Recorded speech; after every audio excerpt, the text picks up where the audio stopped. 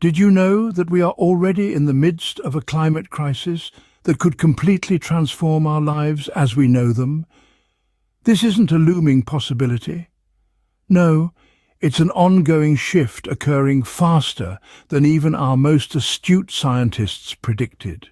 The climate crisis we're grappling with is a multifaceted, self-perpetuating process. The culprits: greenhouse gases, relentless deforestation, and unsustainable human practices.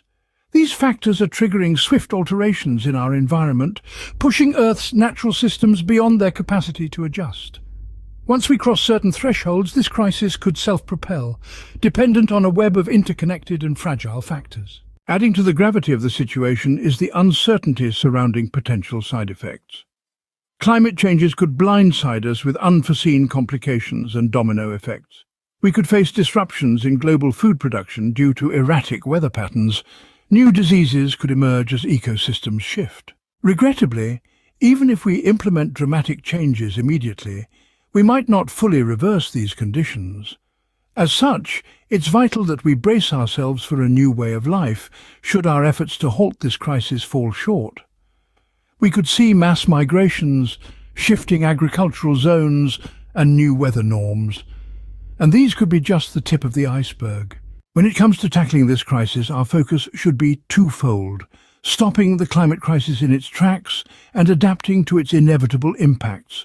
This calls for a multifaceted global effort from every individual, every corporation, and every government.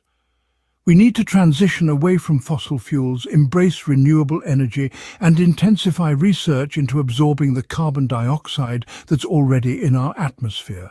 To wrap up, the climate crisis is real, and it's an existential threat to humanity. It calls for immediate, effective global mobilization on a scale we've never seen before. We must act now and work together, not only to minimize the damage, but to prepare for a fundamentally different future. The cost of inaction or even delay is simply too high. The consequence is a radical change in life as we know it. But with cooperation, dedication, and sustained effort, it is a crisis we have the potential to mitigate. We have a choice. We can either be the generation that allowed our planet to perish, or the one that fought to secure its future. The clock is ticking, and the time to act is now.